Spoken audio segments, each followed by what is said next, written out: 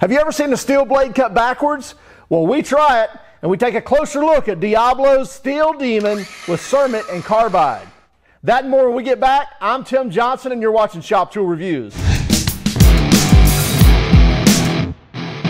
So in years past, if you wanted to cut metal, you were either going to the bandsaw or you were getting an abrasive blade to make your cuts. Now, abrasive blades are great, still use them in the shop. However, they create a lot of heat, they create a lot of sparks, so there's a lot of safety problems involved with that as well, and they like to come apart. So, enter the steel world where you're taking now typical saw blades, or what they look like typical blades, and able to cut steel, give you a cold cut, give you less snags on the cut after it's done with, so easier to kind of process and clean up after the cut.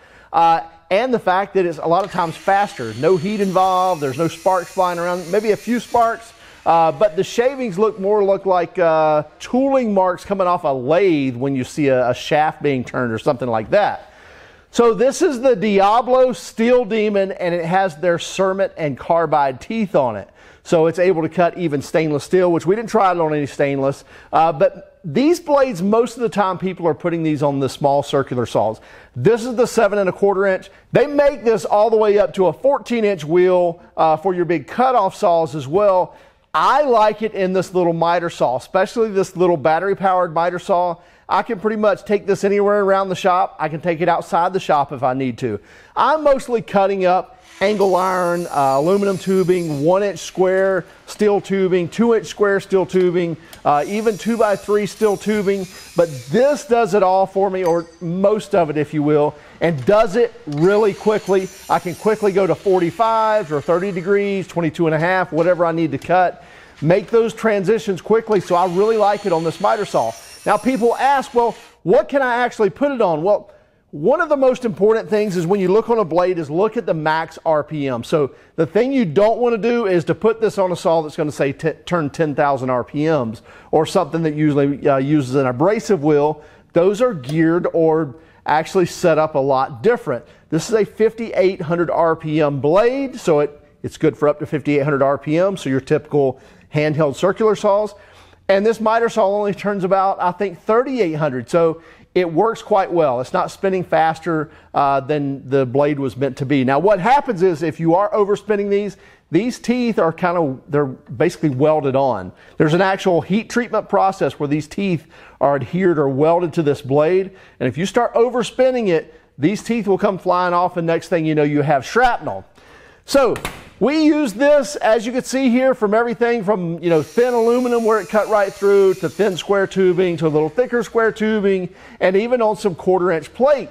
Now the interesting thing is, obviously on the thinner stuff there wasn't a lot of heat transition, but on something like 1/4-inch plate that's about 3 inches wide, cutting through that, a lot of times, like I said, if you're using an abrasive blade, you're going to generate a lot of heat.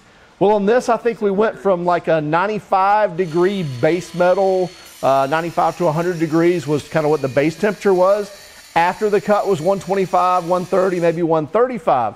I could still hold it. It was a little warm on the piece coming off, but actually the base metal was a lot cooler because it was able to, dissipate a lot of that heat, where the small piece that was left over obviously was retaining a lot of that heat. So it was 125, 130 degrees, but you could see I could still hold it in my hand and not get burnt from it.